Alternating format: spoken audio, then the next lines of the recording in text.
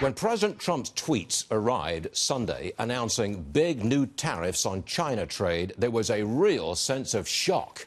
Why is he doing this now? And why such drastic action right out of the blue? Well, now we know. The Chinese had reneged on almost every point that had already been agreed on in months of negotiations. A blockbuster report from Reuters reveals just what the Chinese had done. Here we go. A diplomatic cable had landed in Washington late Friday night. Reuters say it, quote, systematically edited the 150-page draft agreement that was the basis for the deal. China had reversed its commitments, walked away. Think of the timing here. Our top trade negotiators have spent the week in high-level talks with their counterparts in Beijing.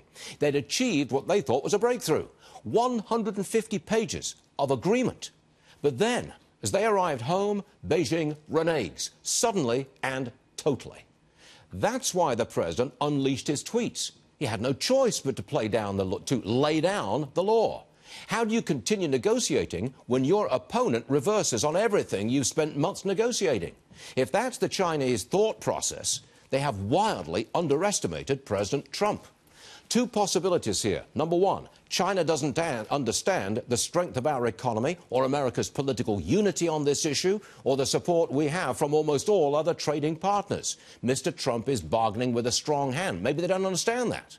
Two, China just can't handle an agreement that really would stop them stealing from us or stop the forced transfer of technology. Either way, the trade deal is in serious trouble. And I don't think it's Mr. Trump's fault.